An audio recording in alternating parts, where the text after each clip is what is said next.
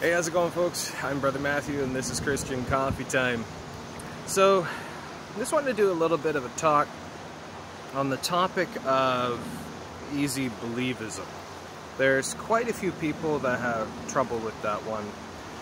There's people who share stuff all over social media, for example, make videos on YouTube all railing against easy believism.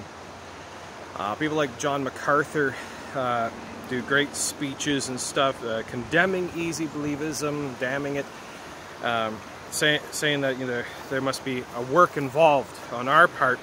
John MacArthur, for example, is an advocate of and one of the founders of the modern movement of Lordship salvation, teaching that you have to actually mold yourself and prepare yourself. You need to repent of your sins and you need to get yourself right with the Lord before you believe. And very simplistically explained, but that's more or less what it's saying. It's actually putting on the sinner the work of repentance that you have to work at. You have to do something.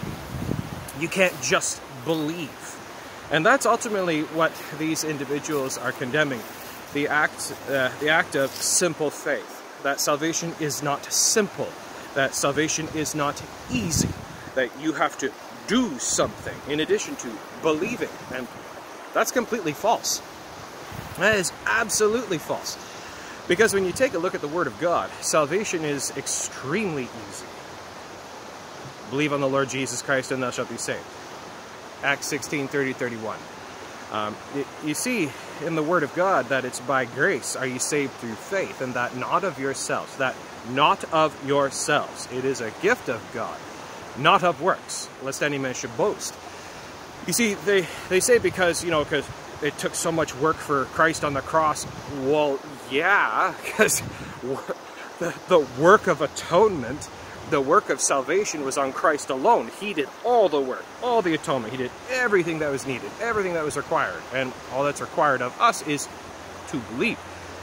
So, now, there is an issue with the term easy believism because there is a movement out there of the easy believist types, if I could say that, is they say you just believe in Jesus. You just say the words, is 1, 2, 3, repeat after me, just say this prayer, say the sinner's prayer, all good. Well, not quite. No. Because they're still, as though it is easy, it is an easy salvation, is an easy way to be saved.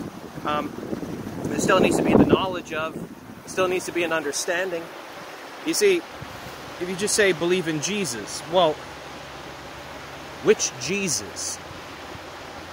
Who is Jesus? Which gospel? Is it the Jesus of the Mormons, of Jehovah's Witnesses, of the Catholics? Who is Jesus according to the Bible? So, which gospel? You would take a look at all the different gospels that are out there, which one? So there needs to be an understanding of Jesus and the gospel. There needs to be an understanding of who Christ is and what he did for us and all of that.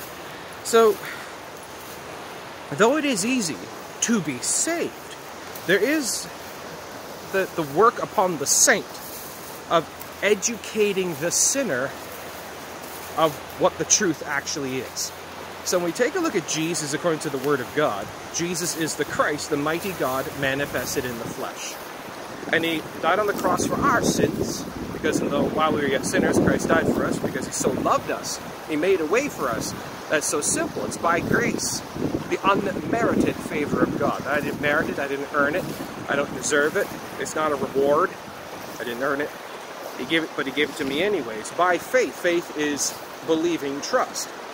So by grace are you saved, by unmerited favor are you saved by believing trust, and not of works.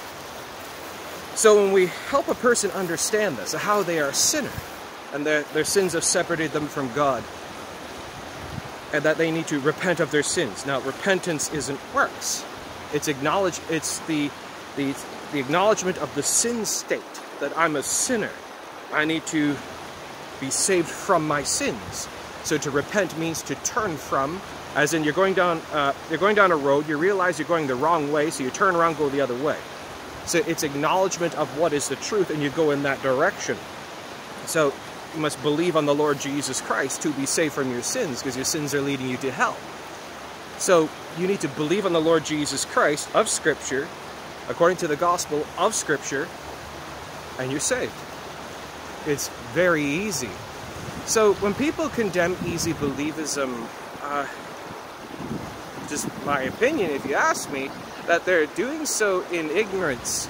They don't understand the actual extreme simplicity of salvation. What did Paul tell the jailer? Believe on the Lord Jesus Christ and thou shalt be saved. Was Paul wrong?